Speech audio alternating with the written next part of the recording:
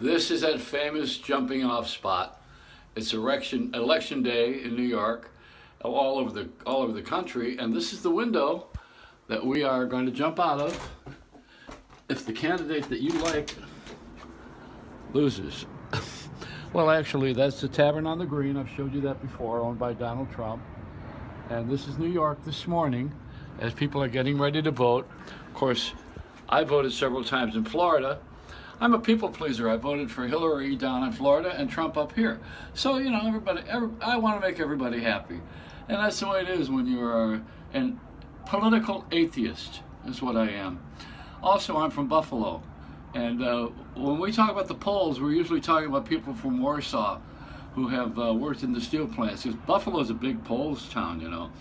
And we have the Tomb of the Unknown Bowler.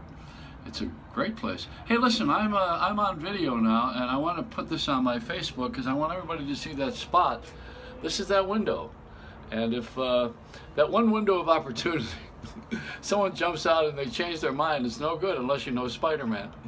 So this is it. This is it. The election day. Oh yeah, and the bad news, of course, is that you've probably seen on my Facebook where Donald Trump touched Michelle's penis.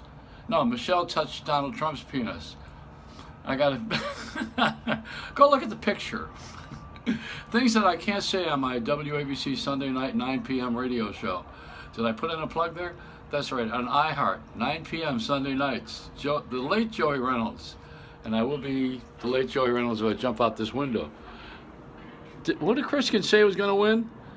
I'm voting for Cheech or Chong.